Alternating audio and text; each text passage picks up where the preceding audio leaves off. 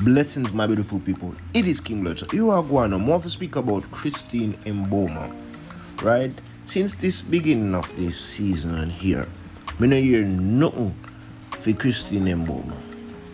Back in 2021, she was like a big threat in the 200 and also the 100. And just to see her career just fade into the dark. No news about her running this season. You understand me? It's like, it's really unfortunate for her. I mean, I have to wonder if she has been targeted.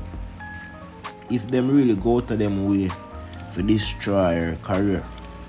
I don't know, but I'm just saying. I know she got injured last year at the Kipkino Classic. I haven't get any news about her injury in recent times, so I do not know how she is doing with it. I've seen her on social media quite a few times, doing some sponsorship deals and all of that, but no news about races. And I'm wondering what really happened to Christine Mboma. It's really sad.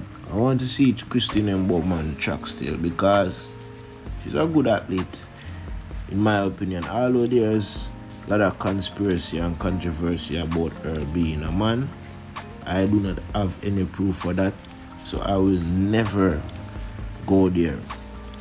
I'm not going to join the paparazzi. I keep it just like how it is over here.